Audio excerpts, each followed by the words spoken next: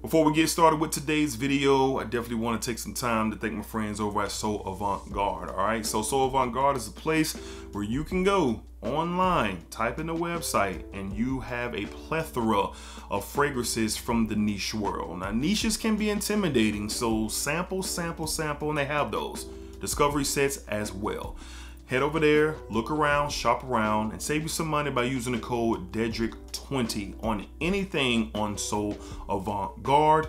And, you know, it's definitely something where, you know, if you're ready to elevate your fragrance collection or get into something new or tap into another level as far as quality goes, hey, So Avant-Garde has you covered. All right, so head over there, use DEDRICK20, save anything, get anything over there except mind games. Don't worry. You can head over to mindgames.com and use DEDRICK10 for 10% off anything on mindgames.com. All right, so save you some money, explore, see what you discover, and let me know down below in the comments if you rock with anything. All right, appreciate y'all. Let's get started with today's video. YouTube, what's going on? YouTube, what is going on? What is happening, man? Of course, it's your guy, one more time, DEDRICKHJR, and I'm back with another fragrance video. Smell good, family. Hopefully everyone is doing well, doing great, doing fantastic. Positive energy, positive vibes. Y'all know how we rock out here on this channel, man. Positive vibes only. No negativity whatsoever will be tolerated on this channel at all, but I am more than open to constructive criticism or difference of opinions about obviously the fragrance related content that you are watching today. So we're open for all of that here, but no negativity. We will not stand for it. All right, so today I am scared.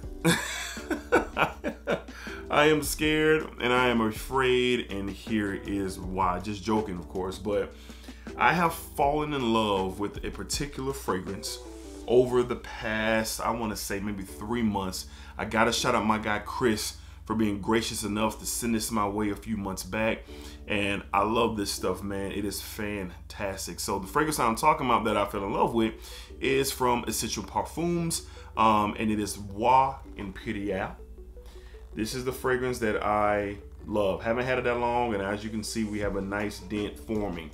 So today we're getting ready to smell what this is inspired by, or a clone of. I won't say clone, let's say inspired by. All right, today we're going to smell a particular fragrance that has a lot of conversation in the community, polarizing. Either you love it or you hate it, but I am nervous that this may force my hand, so to speak, and want to tap into this and then what's going to happen to Voix Impériale.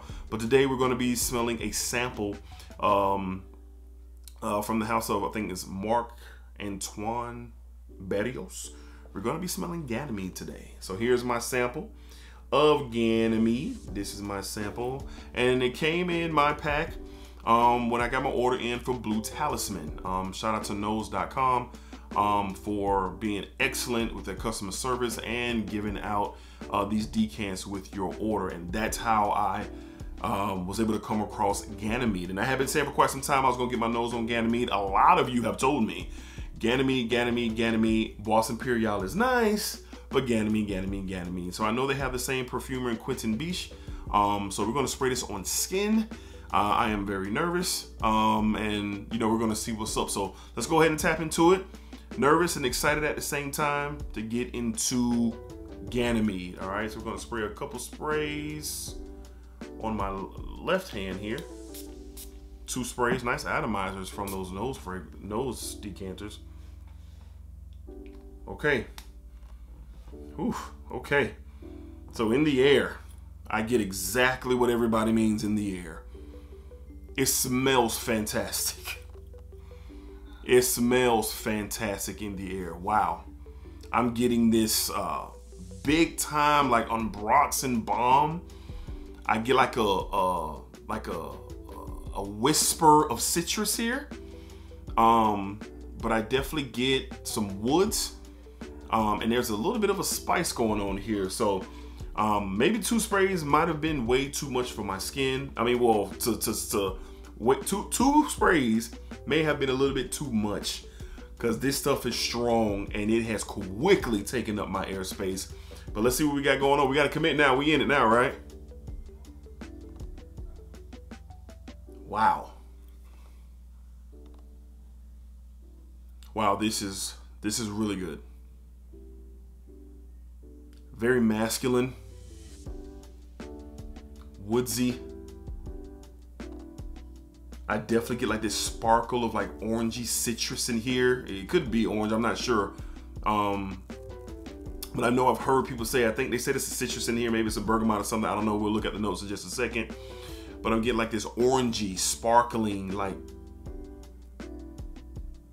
definitely spicy, more spicier than Bois Imperial. And I'm definitely getting like this ambroxany boom with this fragrance for sure. This is very potent. It is rich. It's definitely masculine. I get why people say, you know, Bois Imperial and Ganymede are, you know, in the same realm, but they're not. Ganymede definitely has a lot more going on in it than Bois Imperial has, but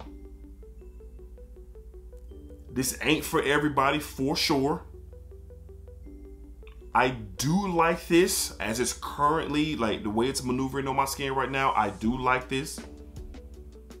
This is definitely something that I would love to acquire or add to my collection at some point in time. But this is definitely a heavy hitter here. This is a masculine fragrance for sure. This is Bois Imperial amped up. That's what this is. But I think Bois Imperial came after this. Let's go ahead and tap into the notes. I'm very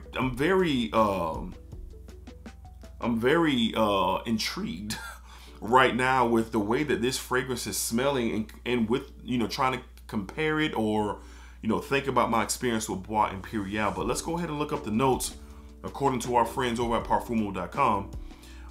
Again, from the house of Marc Antoine Barrios. This is a 2019 release. Now I know they have an straight version, but we're smelling the EDP. All right.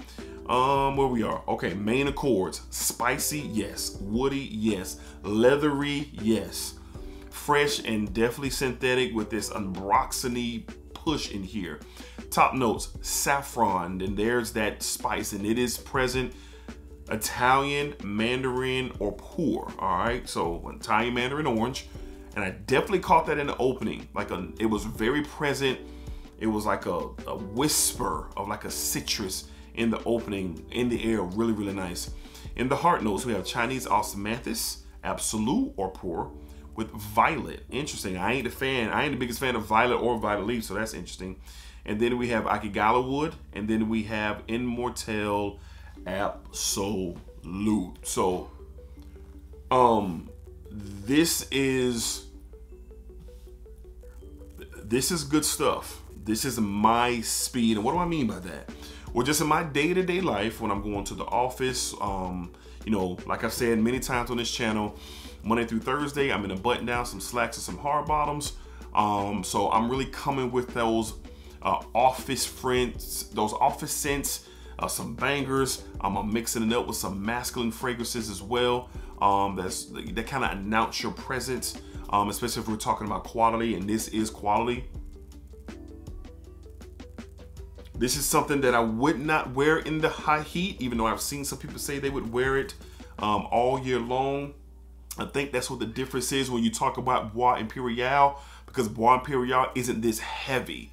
Doesn't have a big time density to the fragrance. It doesn't have it compared to what Ganymede has. Ganymede has the strength. Ganymede has the power behind it. So I don't think in my everyday wearing, I don't think with what I got going on with my day-to-day life, Bois Imperial is not going to be redundant here. I get it. I definitely understand the conversation more than ever. Woodsy, musky, and that's pretty much what you get here. You get that ambroxany bomb here as well with this, but with this, we're talking, yeah, man, the dry down, it's really nice, man. it's really nice, and it ain't gonna be for everybody. I get why people say they don't like it.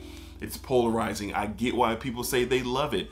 For where I am right now, that leathery tones, those spices, the woodsy fragrances that really pronounce themselves, you know, pretty well. I'm a fan of those. I'm a fan of those, and I am a fan of Ganymede. I can only imagine what the straight smells like.